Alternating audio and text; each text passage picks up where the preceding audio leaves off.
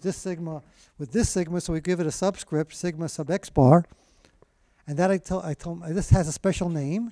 It's called the SEM, which stands for the standard error of the mean, because it represents how much in reality are you going to deviate from the ideal number. The ideal number is 4.5, but in reality you get a 4.8 sometimes, you get a 3.6 other times. It's going to deviate. The standard error of the mean, or the SEM, is that quantity.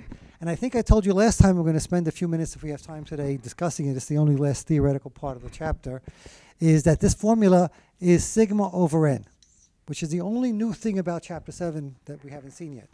And we're going to, maybe not today, but we're going to discuss again why this formula makes sense. That's an important theoretical part of the chapter. But the fact is, if you want to predict, now again, what does this stand for? It says if you have a whole bunch of averages, like Nikia had, I think 4.4 and 4.6 and 3.8 and 6.2 and 6.0 and 2.6 and 3.8 and 4.4. If you do this 1,000 times and measure the spread among these numbers, remember this, the standard deviation represents the spread.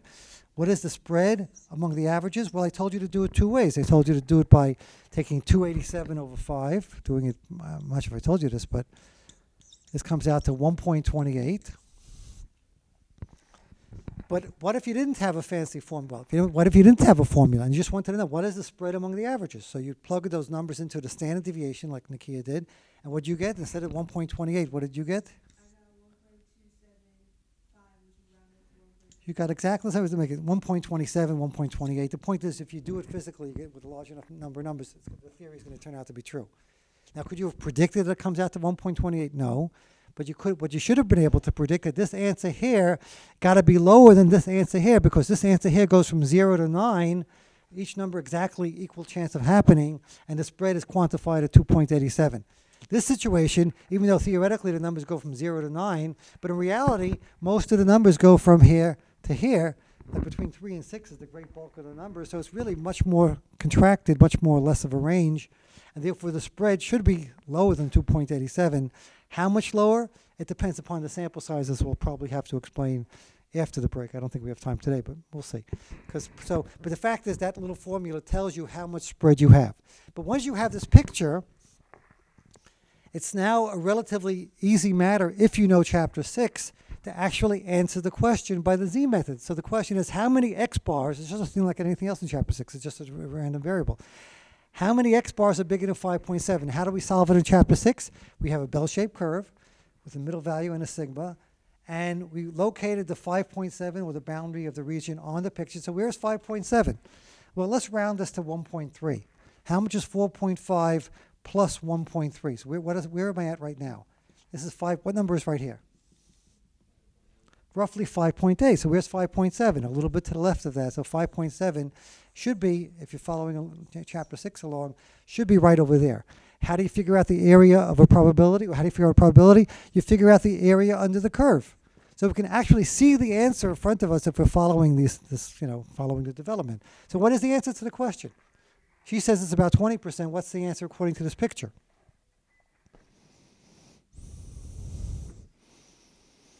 Remember, if I started exactly over here, which is one standard deviation, how much is to the right of this? Remember that number you're supposed to memorize?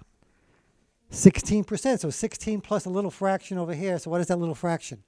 1%, 2%, 3%. So 19% or 18% is not that far from your very rough, based on only 35 numbers as opposed to 1,000 numbers. If you do it 1,000, it'll be even more exact. So the point is, you can visualize the answer, and the answer should be, if you're taking a lucky guess at the number, or an educated guess, you would say it's about 18%. That's my lesson. That would be an educated guess, which is consistent with our experience, our limited experience. Only one person doing 35 numbers here, not 1,000 numbers. So now the question is, how do you get the exact answer? What's the next step in this process going to be? Raise your hand if you want to. Yes, Laura? Well, not exactly. You're right, but not immediately. First, we're going to go to, let's do it over here. We're going to make a third picture, because how do you solve a problem in chapter 6? We start out with an original set of data, and then we convert it to a Z diagram. So there's two pictures, but now we're starting out with now the population is new here, so it's 3 pictures altogether. So let's do it. So the third picture, which was the second picture in chapter 6, is to write out the Z diagram, which always starts out like this. You're going to convert the 5.7 to a corresponding z-score. What is the formula for converting something, Laura?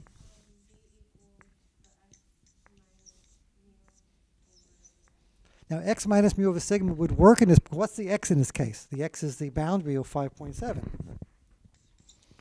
What is the mu in this case? The mu is the average of this particular picture, which happens to be the same as the number over here.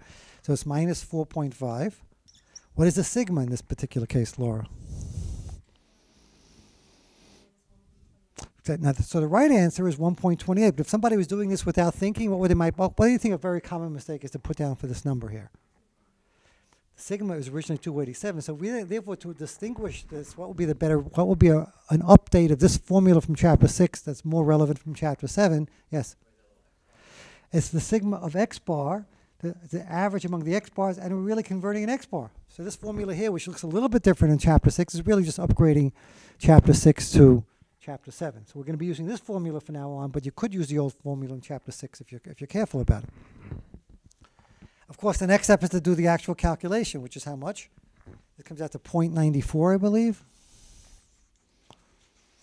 Anybody want to verify that? How much is 1.2 divided by 1.28? And I'm going to ask you guys to bring calculators to class. And I think I owe Laura at some point to take one of these and give one to Will, please, when you get a chance. But thank you. I'm sorry for throwing it like that. So what does the calculation come out to?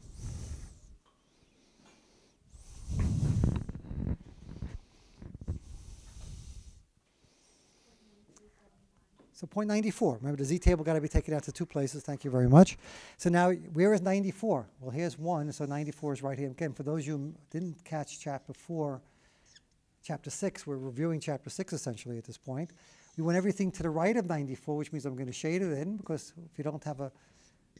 And then you look up 94 in the back of the z-table, which I'm not sure. Again, you guys got to bring the z-table to class. And by the way, in preparing for the next chapter, you got to bring the t-table. So for those of you who are doing what you're supposed to be doing, please also Xerox the t-table to bring to class with you. But if you look up 94 in the back of the z-table, or if you use your calculators, for those of you who would like to do this on a calculator, what's the area below 94? It looks like 20, like 80%. Say again. 0.8264 is the area to the left of 9. Remember, the table always gives you the area to the left of it.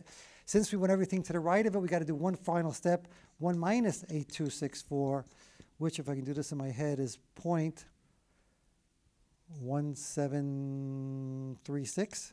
Am I right about that? Okay, so the final answer after all is said and done is 1736, which is not that far from Nakia's original experience or limited experience. If you understand this, you understand all of chapter 7, which is literally half of the third test.